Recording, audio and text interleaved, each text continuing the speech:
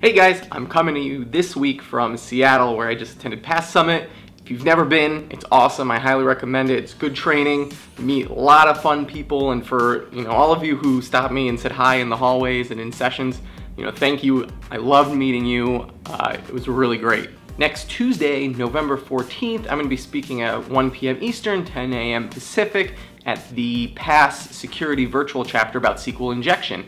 And so this week I kind of wanted to give you a little bit of a precursor or a taste of what that's going to be like. Specifically, I want to talk about 4 misconceptions that I know a lot of people have about SQL injection, about how it may not affect them. And so I want to clear those up right off the bat. The first thing I've heard a lot is that, my database information isn't public, I don't need to worry about SQL injection. All right, let's try a magic trick. Do you have tables called user or product or inventory sales? Even if it were one of those table names, you probably have tables that are pretty easy to guess, making it easy for someone, with nefarious intentions to hack into your server to perform SQL injection based on table names that are just kind of generic sounding that you probably have in your database. So the fact that you don't disclose your table names publicly doesn't mean that people can't guess them, right? It's probably pretty easy to guess some of the table names in your database. Misconception number 2. A lot of people say that they obfuscate their table names. So, I'm okay, I'm protected, no one's gonna be able to perform SQL injection attacks against me. Well, if you've never heard of security through obscurity, I recommend you looking that up, but basically it's a bad idea. Even if you have the most convoluted table names, whatever, AZ2538, because you want job security and you're going to name everything super crazy so no one else can take over your job. I really hope you don't do that. But even let's say they're not the typical business names that you would see in a database, people can still figure out the table names, right? I mean, you got sys.objects in SQL Server and a bunch of other DMVs and things that can be queried that will tell you the names of tables and columns and users and roles in your database. So it doesn't really matter what you call them. It's really easy to query that stuff.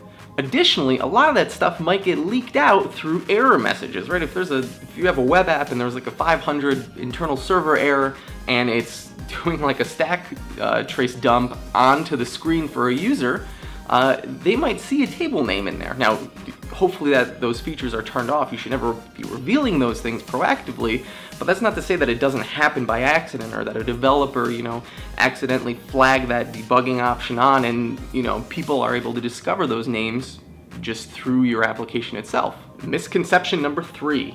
The developer's responsibility. A lot of people like to play the blame game and say, oh, no, that's the developer's job, or no, that's the DBA's job. The thing with security, though, is that it's everybody's job to practice good security. So while yes, developers should be validating fields and sanitizing inputs and using parameters instead of dynamically building strings when they can, that's not to say that there's nothing for a DBA on the SQL Server side to do too.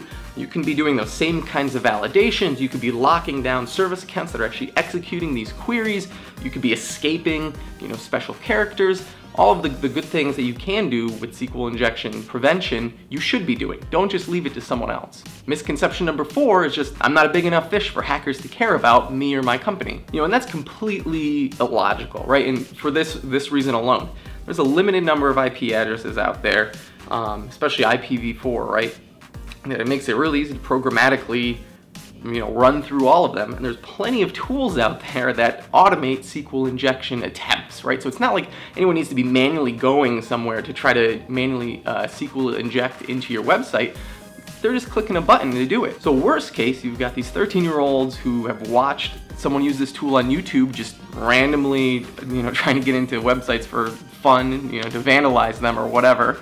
And at worst, you have people who are targeting the details of your niche business that maybe only has a few hundred or thousand customers. And they're doing it because it's easy. I mean, data is easy to sell, it's easy to retrieve. It's not like this is like a hard skilled, that it takes to actually perform SQL injection, at least at the basic levels, right? So if you're not doing anything to protect against it, these automated tools are gonna have no problem getting in. When it comes to personal data, even if you only have a few hundred customers, even leaking one customer's worth of data, right, is too much.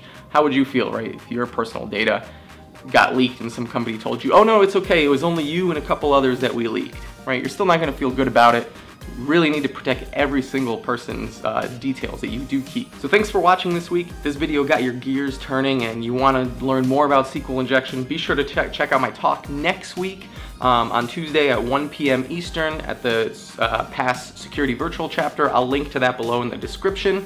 If you haven't already, please like, comment, and subscribe, and I'll see you guys again next week. Thanks.